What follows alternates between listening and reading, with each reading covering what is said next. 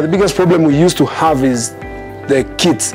For a football team to train, we need cones, we need football, the balls itself, we need uniform, and also the nets. And that's what Safaricom has come aboard and has given the team. We really want to appreciate that. It has been so much trouble. Maybe, you know, if you are playing a friendly game, you cannot use the league kit. Maybe, you know, it's in the midweek, so the washing things and so of that. And today I'm so happy that we've got a kit from Safaricom. It's a quality one. Thank you so much, Safaricom Foundation, for fulfilling our dreams.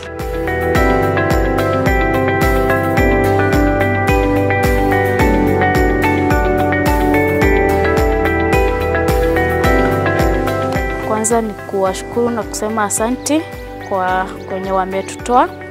Tulikuwa na challenge moja ya uniform, tulikuwa na challenge ingine ya ball, hatukuwa na net za volleyball, hatungeenda pahali juu hatukuwa na uniform, lakini siku ya leo wametutembelea na wametupatia uniform, wametupatia balls, wametupatia boots. Tumefurahi Safaricom Foundation, ndoto zetu, wameweza kutupa jezi. Tulikuwa na challenge ya jezi ya home game na away game.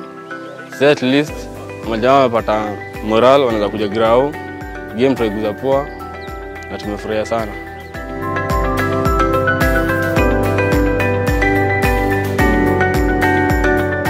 Tumekuwa tukistruggle sana kama timu za hapa mtaani, juu support imekuwa haba, na pia tunashukuru kwa vile mmecome through. Tumekuwa tukijaribu mara mingi kutafuta support kutoka kwa organization tofauti na imekuwa ngumu sana kupata. Tuko tunaenda game tunakosa jezi za kuvaa. Sasa inaonekana tumepatiwa jezi.